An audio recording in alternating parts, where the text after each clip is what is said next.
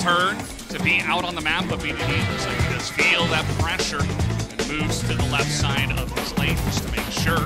His top lane has looked pretty contentious as well as Keen. This time maybe looking for the angle. He is going to go all out now. Hits the Q3 onto the Shy, who doesn't have his flash, and everybody is here. We got 3 members of KT trying to get on top of the Shy.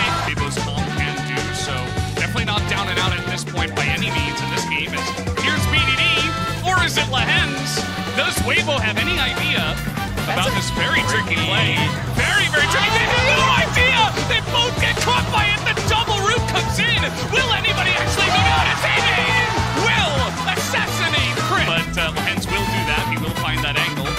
Still just level 8. He's looking to actually get in onto Weiwei, who just immediately flashes out. He doesn't want any piece of that. It's now Xiaohu in a little bit of trouble. It is going to be another flash garnered as the follow-up comes in. Now there is the auto, but they can't quite follow up on Xiaohu. That is a lot of stuff just thrown into an Orianna.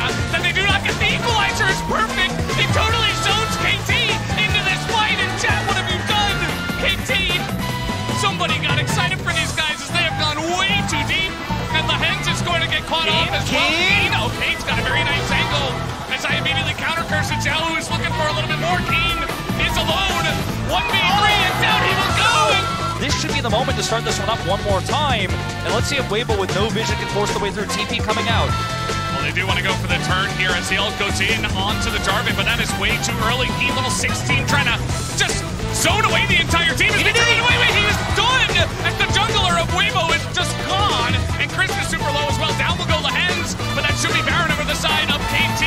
As Equalizer does go down onto BDD, they want to get a bit more on the side of Weibo, as Cuz might just have to sacrifice himself here as the rest of his teammates do get out of the fight.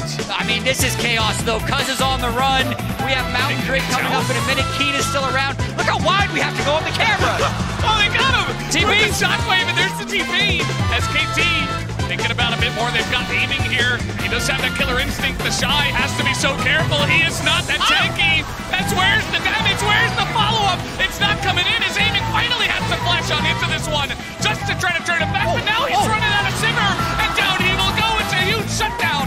As he is pretty tanky at this point. He can take this one, especially with the Simmer. They have so much Baron damage. KT forced into this fight. They do not have a choice. As Keen looking to follow up on this one. As in goes Amy. Finds Xiaohu, but look at that shield. It's just massive. As now the Shy have gone too far into aiming. He kites it back. There's the W.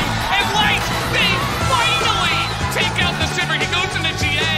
And Xiaohu, he's just going to have to abandon ship. They fight. We can actually get this. It's going to be so close. Weiwei's close. Oh, the W comes in the Kaisa. And that is the slight objective bounty. Oh, God, they got Keen right behind him.